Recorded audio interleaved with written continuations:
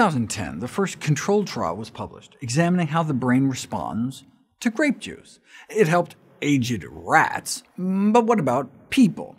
Concord grape juice supplementation improves memory function in older adults with mild cognitive impairment, or so says the title.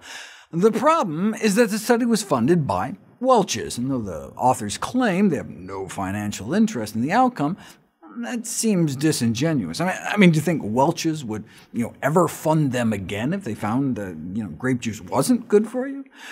And indeed, that title is a bit of industry spin. I'm sure that's what they wanted to find. Older adults with memory decline, but not dementia, were randomized into a placebo-controlled double-blind trial with Concord grape juice, versus same calorie, same sugar, similarly looking, tasting grape Kool-Aid type drink. So it's a solid study design, and look, berries have those wonderful polyphenol phytonutrients, which have anti-inflammatory and antioxidant properties, so it certainly could help brain function. And it did seem to help with verbal learning. The chances you'd get such a notable result just by chance is like 1 in 25. Whereas the higher recall scores are considered not statistically significant, since even if there wasn't an effect, you might get those kind of results by chance 1 in every 8 or 10 times you'd run the experiment. And by convention, we really like to see at least 1 in 20, so a p-value of 0.05 or less, especially if you're looking at multiple outcomes, which increases the likelihood that something will just kind of pop up as a fluke.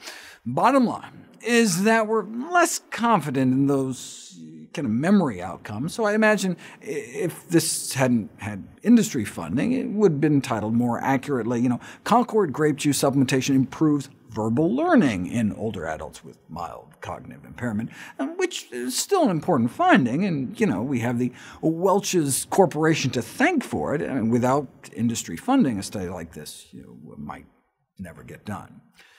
The findings suggest that drinking grape juice is superior to drinking grape Kool-Aid, not necessarily for memory, but maybe for helping with learning.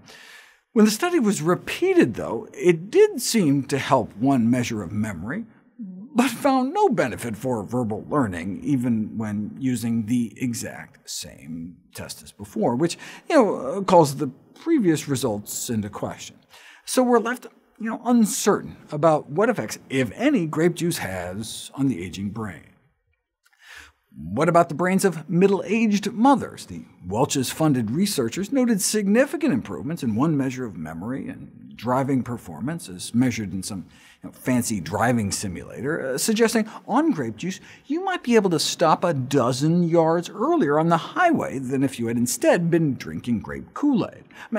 I do like how they tried to translate the cognitive effects into more meaningful metrics, but it's important to acknowledge, as they did, that no effects were found for the majority of cognitive consequences. And when you study 20 different outcomes, the odds are pretty good you're just going to get a statistically significant result or two by chance.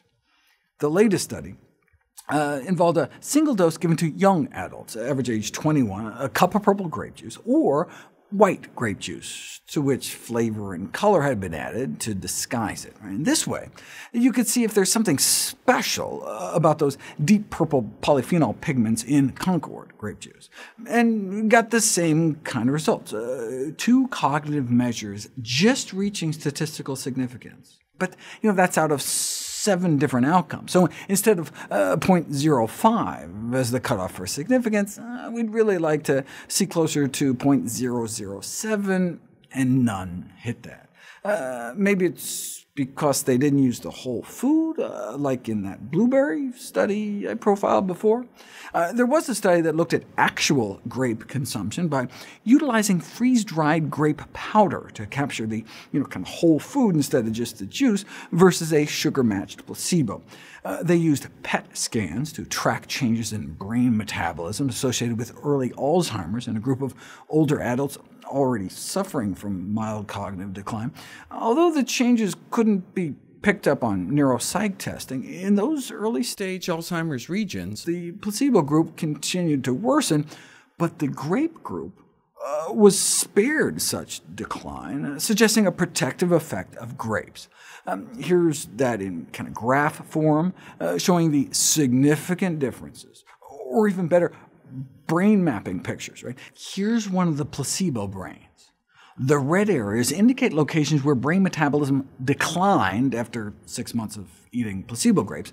Compare that level of decline to a brain that ate 6 months of actual grapes.